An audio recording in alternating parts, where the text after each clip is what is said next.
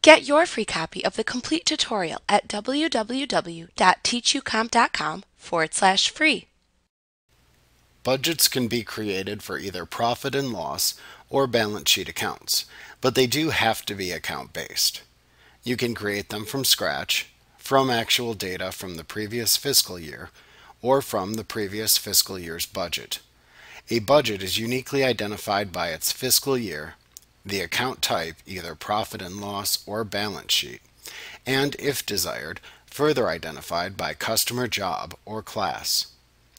To create a budget, select Company from the menu bar, roll down to Planning and Budgeting, and then choose the Set Up Budgets command.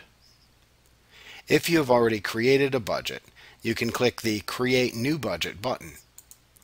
In the Create New Budget window, choose the fiscal year for the new budget,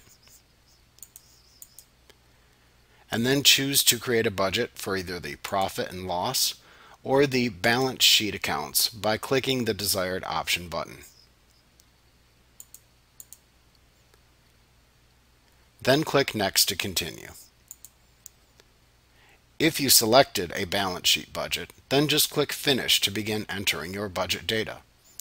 If you chose profit and loss, you can then specify the additional criteria of segmenting it by either customer and job or class, if you have class tracking enabled within your company file. You can then click the Next button again to choose whether you want to create the budget from scratch or create the budget from the previous year's actual data by selecting the appropriate option button.